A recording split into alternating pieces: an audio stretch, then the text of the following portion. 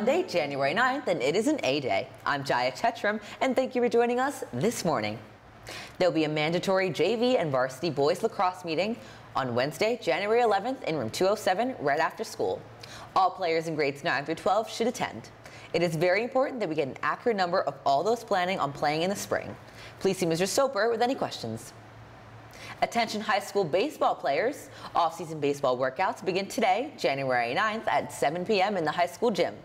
These baseball workouts are open for all interested in playing JV or varsity baseball this spring.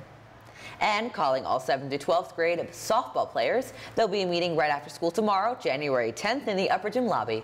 Please see Ms. Wink with any questions. The World Language Honor Society will hold its next meeting in the cafeteria on Thursday, January 12th. See you there. There will be a brief meeting of Science National Honor Society in room 216 Monday, January 9th at 2:20 p.m. Please check all the Google Classroom for updates. The next Literazzi meeting will take place after school today in room 308.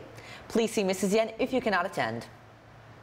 And some big news for the high school body. The executive board is very excited to announce this year's winter dance, Snowball.